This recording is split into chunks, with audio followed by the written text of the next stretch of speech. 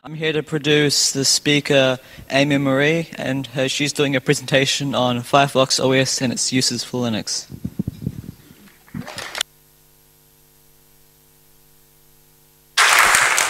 Okay, I have a small disclaimer to put, and I'm really sorry, Dietrich and the Firefox guys, because I've got a capital F in Firefox and there shouldn't be, but oh well. So just to let you guys know that. Thank you all for coming.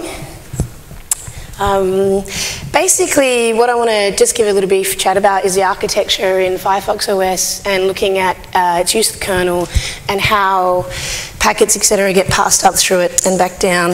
And a little bit on where our code base lives and how you can contribute and stuff, but a little bit less on that. To give you a quick introduction, my name is Aimee Maree Forsstrom. I used Slackware when I was a kid, but I really think my first use of Linux was probably with Debian Potato. I've contributed to various OSS web projects. A lot of things that I do is mentor children with Python and Scratch. And I've contributed to Migo and Qt, which led me to the FireFoxOS trail. And recently I was doing some stuff with Mozilla on the FireFoxOS support team. So now this is going to be interesting because I've got to, sorry. So what is FireFoxOS? Well, by now you've probably heard about FireFoxOS.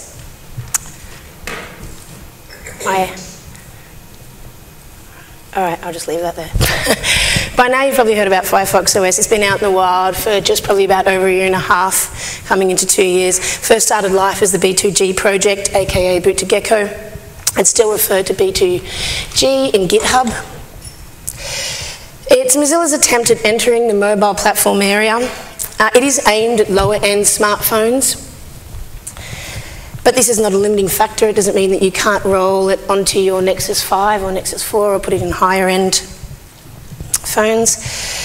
It is built with web standards, and a big thing, open web standards, and a huge difference about the FireFoxOS approach is that there is a marketplace, but you don't have to put your apps on the marketplace. You can host your apps on your own GitHub, you can host them on your own website, and people can download them and use it from that. So you're not restricted into the marketplace model that Apple and the Microsofts restrict you into.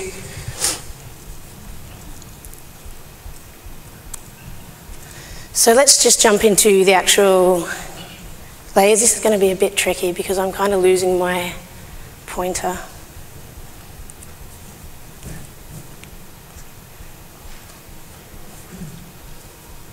Okay, sorry. All right, so basically what we're looking at here is what I like to call the 3 Gs.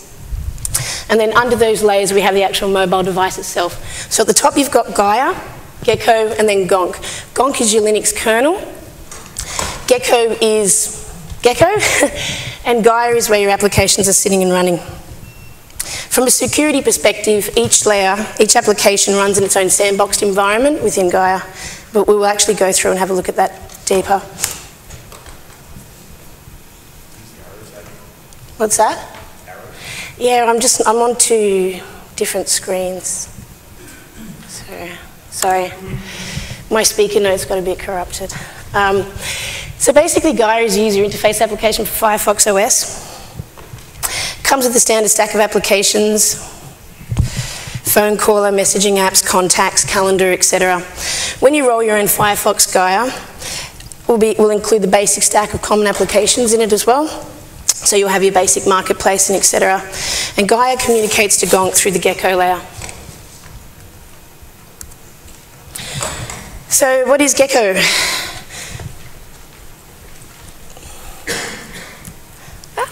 All right.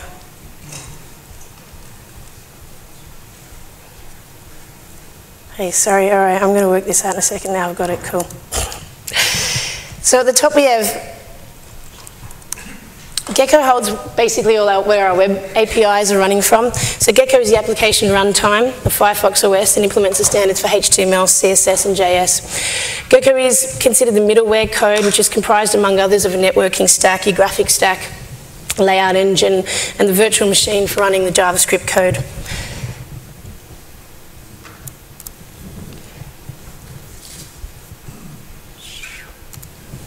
GONK. So GONK is the Linux kernel. It holds the device drivers, it holds a HAL, it's isolated from Gaia, communicates through Gecko and B2G, and you could kind of call it, in a sense, a magic black box. It's isolated from the higher levels, and it's all communicating through web APIs. So it's a core component that is adapted for differing chipsets as well, and we'll go into this a little bit more. So each device that you're going to have is going to really pretty much have its own version of GONK rolled onto it. So let's take a little bit of a deeper dive into it. So if we're looking at some of the components in the GONK layer, what we can see is we've got the radio interface layer, the RIL, which interacts with the modem hardware in the phone. This consists of two components. So you've got the daemon, and then you've also got the proxy. The proxy messages between the daemon and the B2G process. There is a media server in there which controls audio and video playback. Gecko communicates to the media server through the Android RPC mechanism, and also a netd process, aka the networking daemon, which then talks to the networking stack. Bluetooth and other service level daemons providing access to the hardware capabilities. These are pretty much your common modules, but obviously there's going to be a lot more in there. The Linux kernel distro also utilises libraries from Android, the GPS camera, and some other open source projects, libUSB, BlueZ, etc., to name some through. And then we have the firmware and drivers at the lowest level.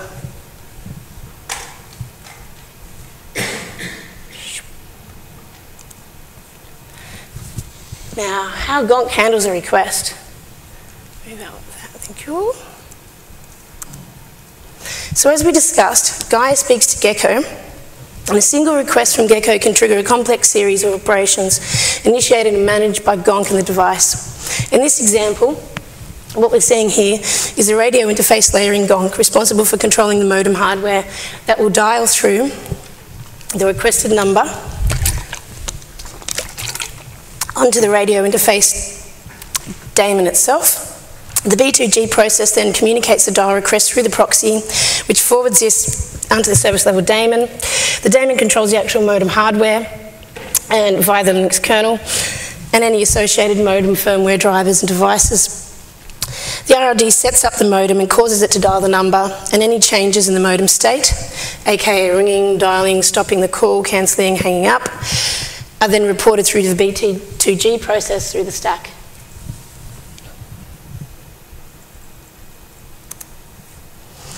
So if we take a little bit more of a look into how they actually communicate.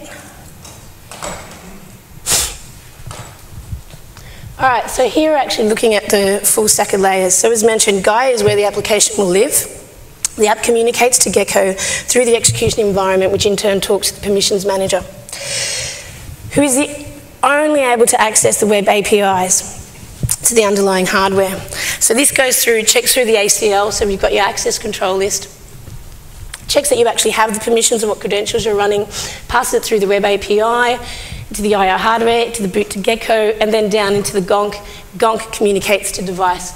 Now, the reason that you're looking at these all separate is because they really are separate layers, in the sense that you're not going to ever get GONK going straight into Gaia. It does have to go through this full process.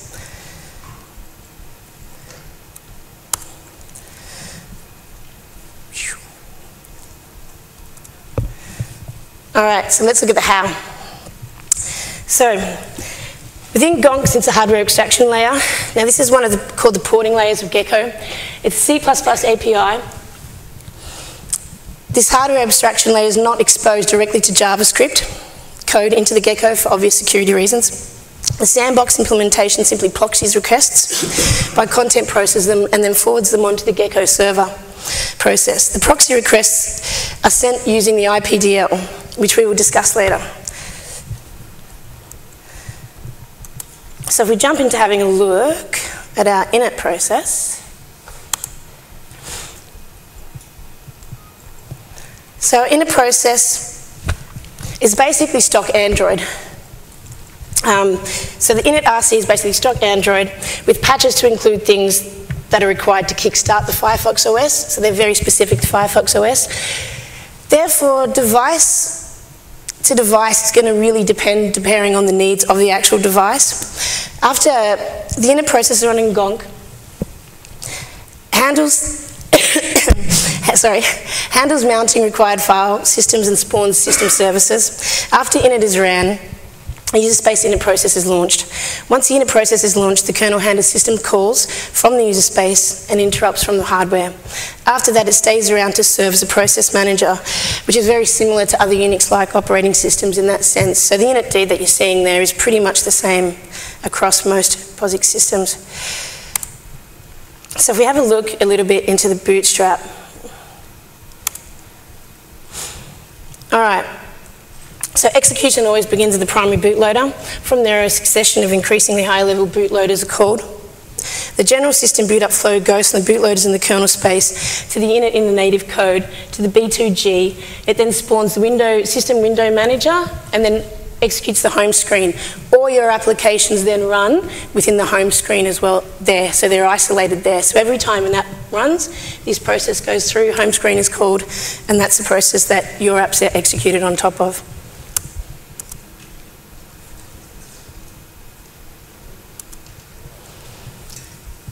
So I mentioned before IPDL, and if you're not, if you haven't kind of developed with Firefox or Mozilla, you might not be fully aware of it.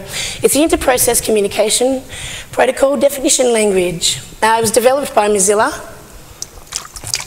It's C++ code, and it's basically a way to pass secure processes and threads in a secure way.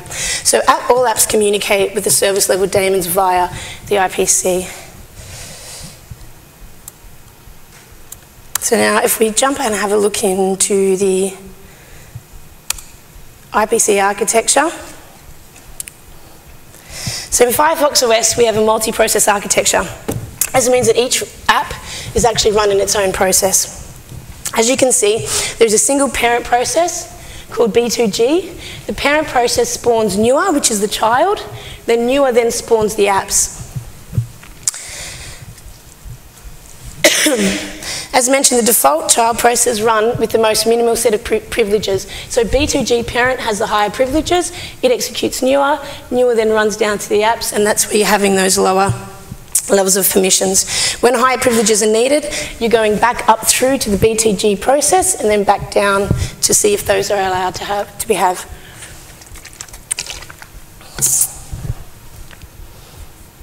Hopefully some of this is making a bit of sense. I'll pull it together in a minute.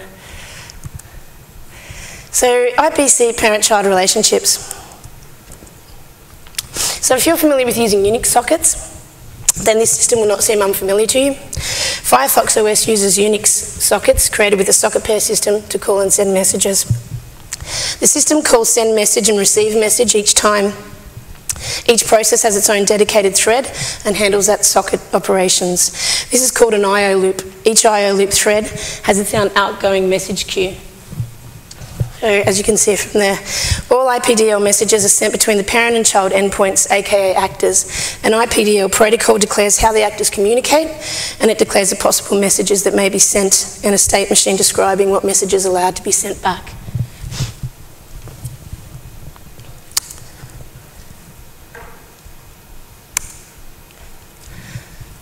So as we said before, the apps really only access via web APIs. Gecko is the sole gateway to the mobile device. So there's no native API, no backdoors, and the apps all run, as we saw before, in a sandboxed mode.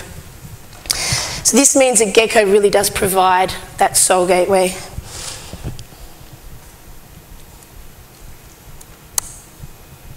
So this kind of jumps us into looking into some sandboxing and the security. So we can see from this diagram that sandboxes use IPC as a trust boundary for communications to the parent process. Each app, aka child process, communicates to the parent process using the trust boundary, FireFoxOS. And this is similar, okay, so this parent process and how this trust boundary is happening with the IPDL, IPC, and the sandboxing is similar, exactly the same as how FireFoxOS runs on Linux. Firefox desktop browser runs on Linux. All right, so now we've kind of had our heads dumped with a bunch of things. Let's jump back into our layers again. So as we can see, the Gecko parent-child relationship is started at the higher levels. And note the communication to the lower levels need to go through the permissions manager to gain access to the lower levels in the Gecko layer.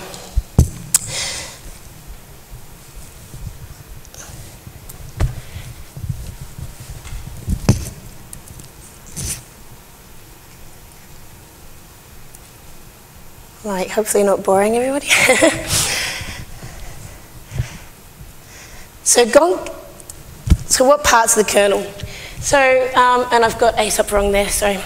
So basically, it's pretty much an Android kernel. So it's got the users, as we said before, it's using Android libraries, it's got the GPS, it's using camera, etc., but it's also got an extra bunch of Mozilla components in it. These changes are not upstreamed to the Android project, they are unique to the FireFoxOS project. It is a very basic Linux kernel, and it's, as I said, it's not the full Android, so it's done so as well to really provide a smaller memory footprint, which is really important when you're running low-end devices, $25, $35 devices. So what is GONK in a sense? It's basically what we call our porting layer of Gecko.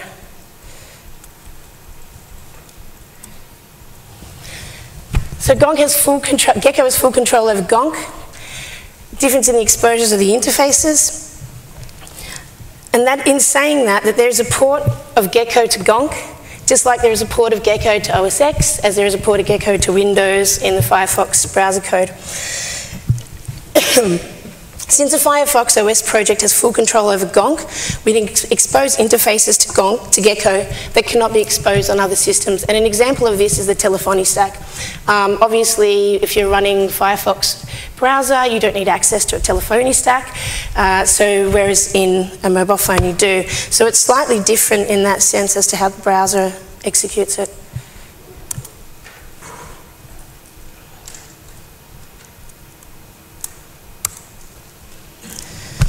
So GONK is covered under the Mozilla public license. Being mobile devices, it also contains proprietary drivers as well. Vendors can modify the kernel. They can upstream if they choose. OEMs will also create, as we said, device drivers, firmware, and etc., which will not be upstreamed. They will be specific to the telecom provider, the device manufacturer.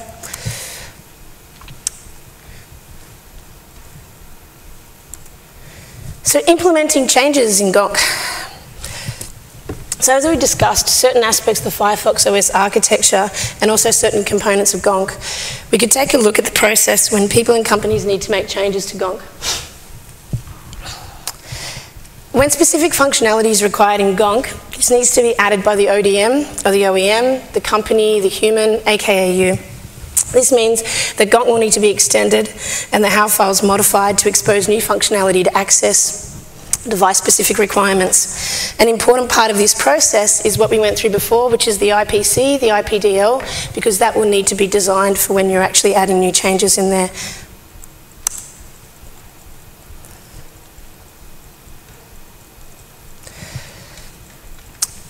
Integrating it into Gecko.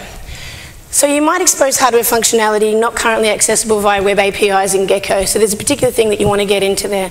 So first you expose the functionality in GONK. That's when you modify the Gecko source to extend the web APIs. So you're adding those drivers, sets, and what you need into GONK itself, but then you actually have to extend Gecko to have those web APIs to be able to talk up through Gaia.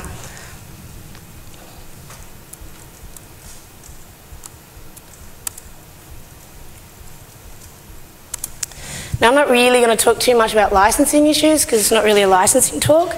But as we said, there's proprietary code in there. OEMs must sign licensing agreements with the component suppliers. There's proprietary code in it, which is unfortunately something you can't get away from when you're dealing with mobile phones. But who is actually responsible for the GONK? So Mozilla is responsible for the GONK. Due to this, Mozilla maintains the source repositories and any needed support files. It is maintained under, as we said before, the Mozilla public license. Therefore, you can fork it, you can clone it, and you can do what you like to it. The upstream process is not as straightforward as one would like it to be, though. And this is due to the fact that there are also a lot of third-party components and etc. that cannot be included in the Mozilla repos.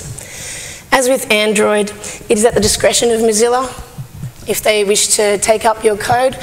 So it's not that you can't upstream things back to them. You can contact release managers and you can speak to them, but it's not the simplest upstream process.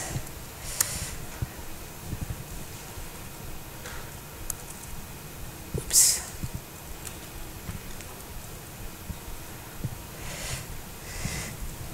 So as we said, it's pretty tricky to navigate the land of mobiles because of chipsets. So third parties in GONK, really, it's ensuring that you've got to be really ensuring that seamless communication between GONK and the Gaia levels, which is where you're looking at the IPDL and the IPC. So it really, in a sense, falls to third parties to maintain their own stack. Brings us into the question of blockers. So your upstream process is not guaranteed. There is proprietary drivers that will never see the light of the upstream, which means that fragmentation starts to occur. Each OEM, device owner, person can maintain their own fork of FireFoxOS. So, and fragmentation is a huge problem. It's a huge problem in the Android world. It's also becoming a really big problem in the FireFoxOS world. So you're looking at probably about 60% of devices out there, at the last time I checked, which was about 4 months ago, that are still running 1.1. Mozilla itself is working on 3. So to give you an idea, 1.1 doesn't have copy and paste. So unfortunately, it starts to become a bit of a thing where, yes, okay, I've got my CTE Movistar device, but Movistar is only pushing 1.1, and it will be at the discretion of Movistar if they actually want to push down 3. Mozilla is working with the telecoms guys to get around that process and to look at ways of kind of alleviating a little bit of that, but it's not the simplest thing.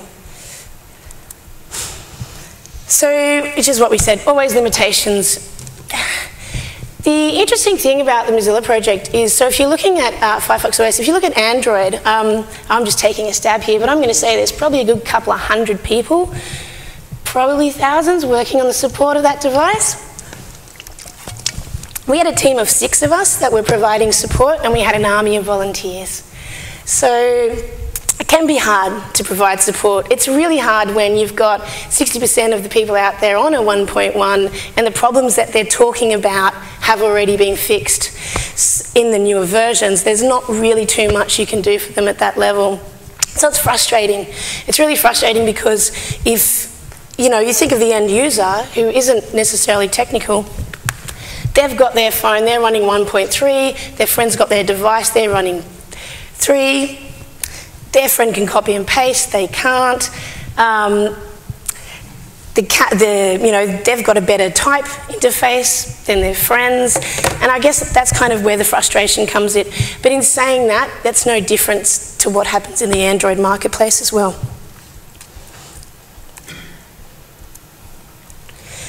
But the really fun thing, and the really cool thing that you can do,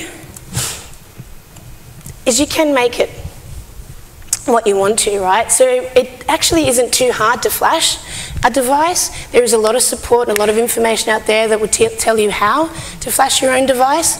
So if you do have 1.1, you can get onto the repos and upgrade that and flash that yourself.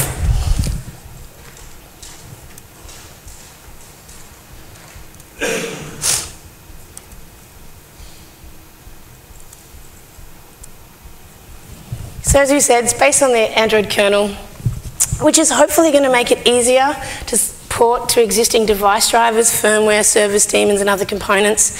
Supported device list can be found in the repo, the b2g/config.sh. It's pretty much where all the list of devices there. And if yours isn't there, you can go in and add it yourself, and you can add the drivers and etc. you need.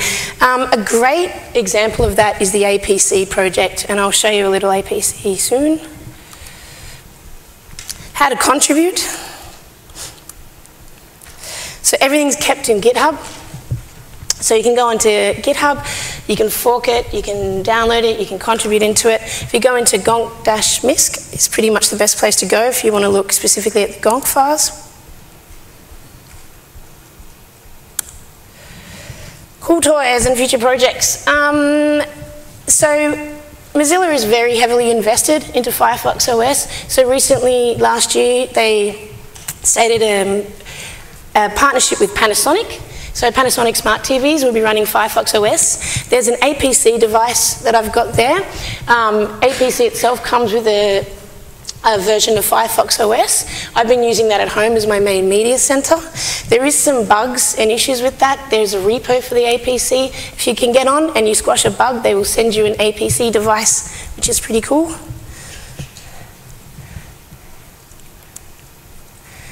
So more mobile platforms. Well, choice is good. Being a monopoly is bad for everybody.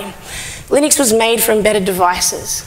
So, you know, there's always a question, do we need another mobile platform? Yes, we do need another mobile platform. I'd like to see another 30 mobile platforms. I don't see why choice is a bad thing. I don't see why we need to have 1, 2, or 3. If you really are into playing with embedded devices and wanting to have a go, I would also tell you to check out the Yocto project. Yocto project, you can roll your own embedded Linux, and you can start to kind of get around and play with the architecture set there. Tizen. This time I can actually get to say Tizen's going to be releasing, Samsung's going to be releasing a Tizen device soon, and straight away you're going to be able to run Android apps on the Tizen platform, which kind of gets away the need of having a full Tizen marketplace there. The other thing about the apps in FireFoxOS, as well as you can run them on your Android device. So you can actually, if you've got an Android device, you can go to the Firefox marketplace and you can run it on there. What you will notice when you do that is because of how you're running it and because you're running it in a HTML5 space, you're actually not accessing a lot of the permissions, so you're bypassing that. So your application then doesn't have access to the full stack in your Android phone. So if you use Twitter from the FireFoxOS marketplace, you're not going to be giving it access to that full layer stack that you've got on Android. But if you use the Android Twitter app, you are.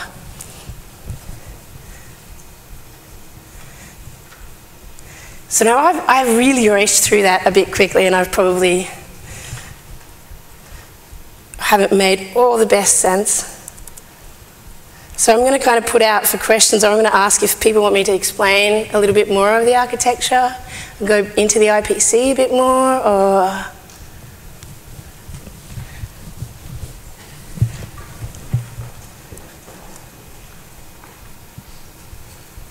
Thank you.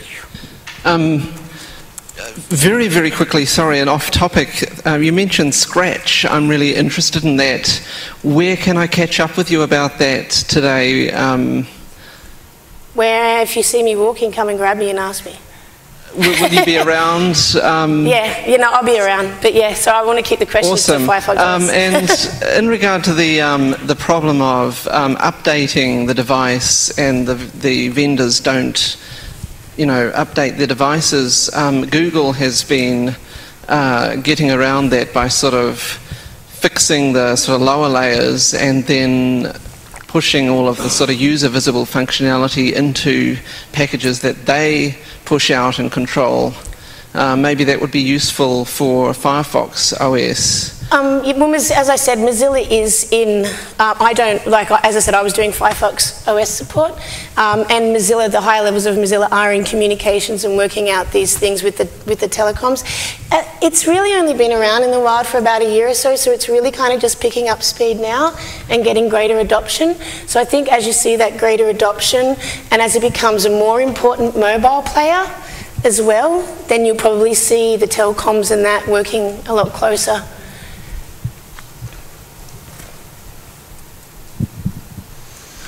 All right. When I think of Mozilla, I think about its commitment to open software, to control, user control and such.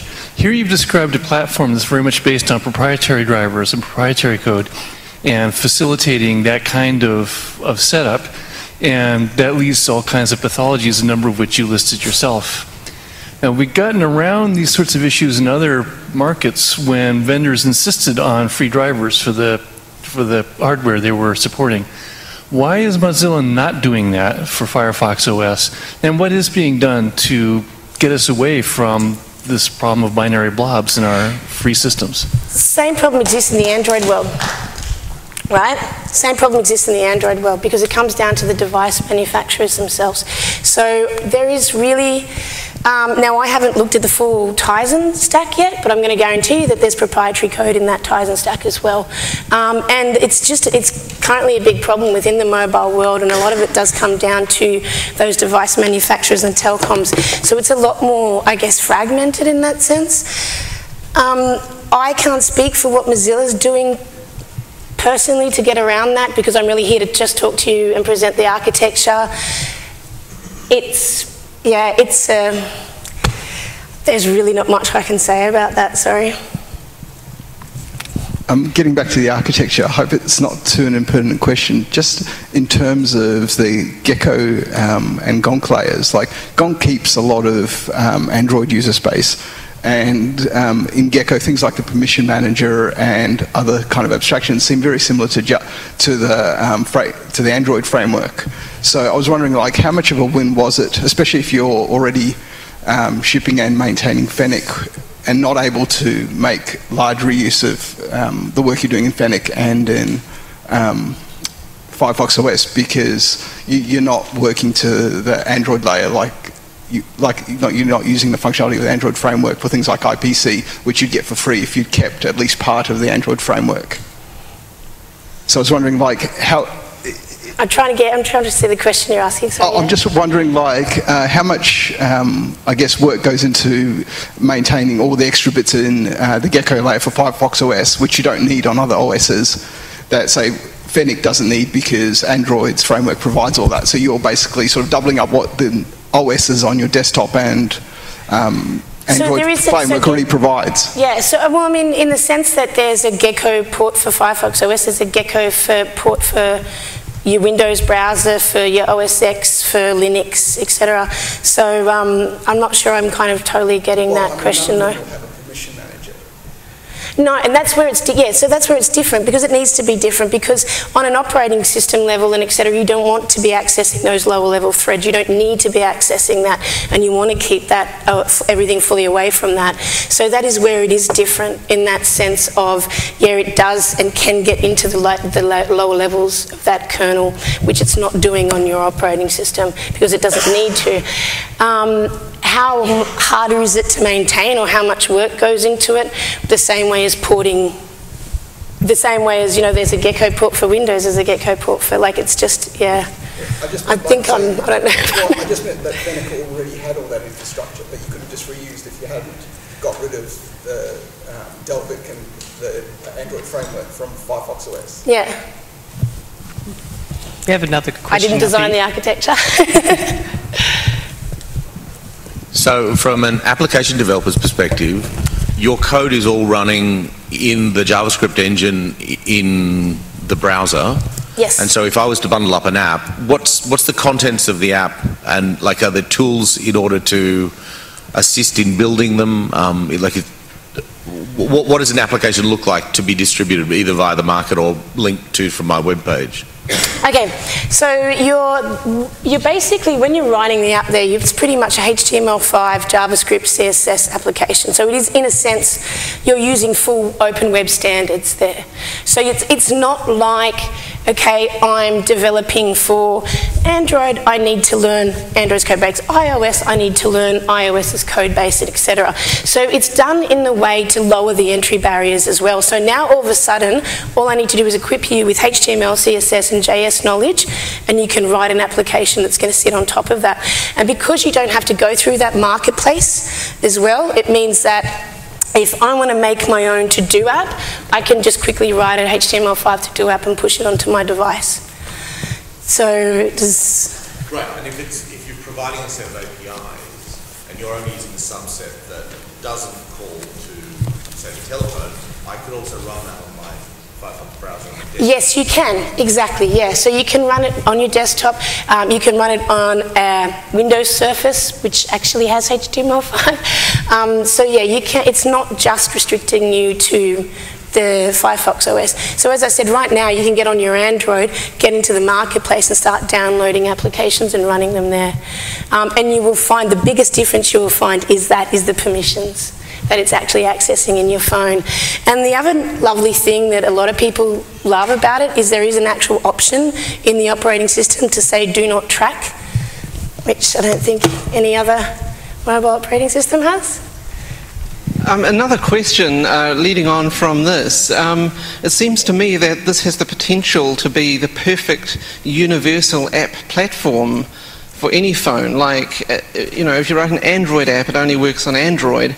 You write a FireFoxOS app, it can run on any phone that has Firefox. The only problem being, like you said, you lack access to those various APIs like location or, I don't know, whatever APIs on the phone. So my question is, are you going to develop Firefox for Android and for iOS and implement access to all of the phone APIs so that a Firefox OS app has sort of equal status running on Firefox OS or on Android or on iOS? So this could become a universal app platform with full access to all of those phone APIs. The awesome and lovely thing about Mozilla and Firefox OS is that it's using open web standards. So if Apple decides to implement HTML5, then you could run your app on that.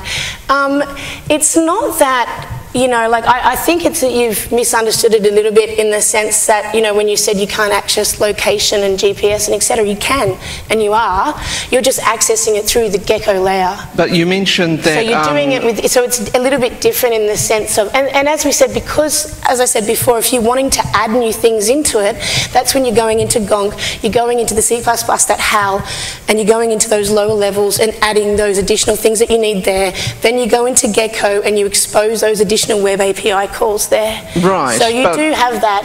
But as I said, they're HTML5 apps, so you can run it across. You mentioned, platforms. for example, that the Twitter app, the Firefox OS Twitter app running on Android would not have the same access to APIs as the native Android. Okay, so Twitter what I mean by that is when you're running, why the hell does my Twitter application need to have access to 25 different areas of my phone? If you download, a lot of these applications don't need the level of permissions. When we're doing mobile app development, we've come into this state of ask for every single permission by default. So a lot of Android applications will ask you for everything by default, not that they need it. And it's also a problem when you're in the mobile app development world. As I said, people have just got into doing that by default. So it's not that you're not able to talk to the lower layer. You don't need to be accessing that. You're running it. It's the same way as if you're in Twitter on a web browser, it doesn't need to go down and communicate with lower levels of your kernel. So your point it's running is in that user space, that's where it needs to run. So the user experience running native Android Twitter versus Firefox OS Twitter on Android is the same? User experience is the same. You're not lacking anything, I see. No. Any other questions? Oh, couple down here.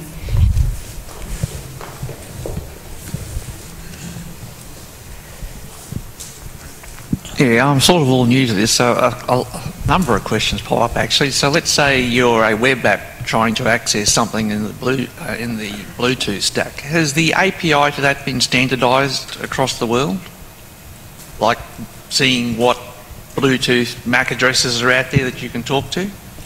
What do you mean by that? Has the API be standardised across the world? That's a loaded question. Okay, a location API. What position am I at now? The web app wants to know that. Is that the same on all platforms? I presume it's a JavaScript call. Is the parameters the same? The return values the same? You're asking me to tell you if that's the same across all platforms. Is not something that I could do because I haven't played with it across all mobile platforms. Well, it's the same across all brands, which is what you're asking. But it's using... It's part of HTML5, you can ask geolocation. That's... So all the, as I say, it's, you know, as we all know, Mozilla is very strong in the web standards. The other great thing is because Mozilla are Mozilla, when they need some new stuff, so there's been a lot of pushes that they've been pushing through with HTML5 and etc. to help and support the FireFoxOS project as well, and to help that standardization. So in that sense, it's open standard code, yes. Yeah, and your location, and for example, in the implementation of FireFoxOS, GPS, your location, etc., at the lower GONK is the same as Android. I guess that's why I chose something that wasn't location as the first question is, because I knew that was standardised. Yeah.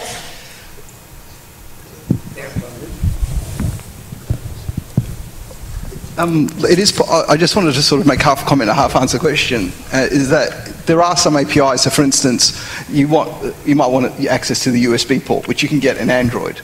You can't get it at the moment. Like there's a bug tracking that for web USB. I think people started making a start on trying to define that as part of HTML5. But that's something like I think that's what you were talking about when you say if you want to add access to lower level things, you add it to GONK. And I guess, do you need to define a web IDL for a new interface as well? Yeah, so you're designing, so if we go back into, so you do need to design that IPDL communication path, yeah. So you'd go, as we said, go into GONK, you're adding that into GONK, but you also do need to add and expose those web APIs within Gecko itself, yes.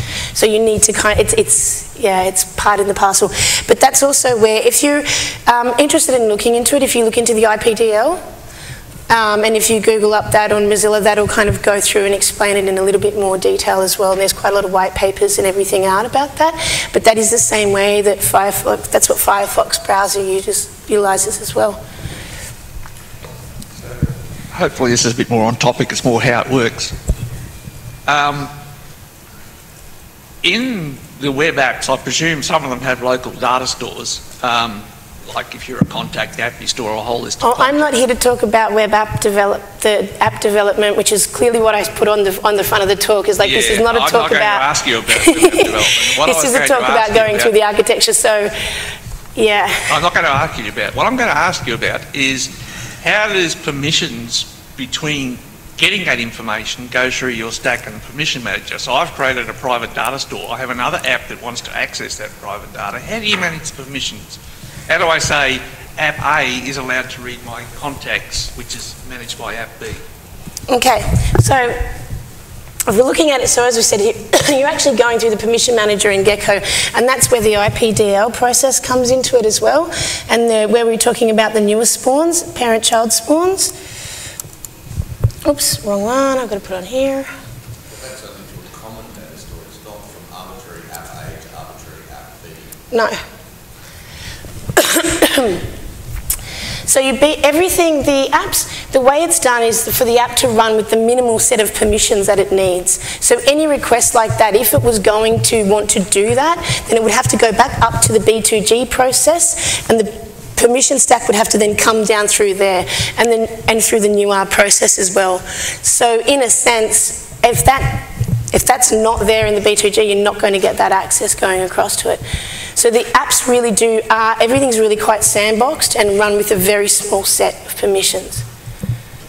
Okay. I think that's probably about all time we have for questions, sadly, but Aimee will be around. I'm sure people can track you down with. Yep. So, hopefully it was a little bit worthwhile, and sorry for being a little bit rushed on it all, but yeah, thank you.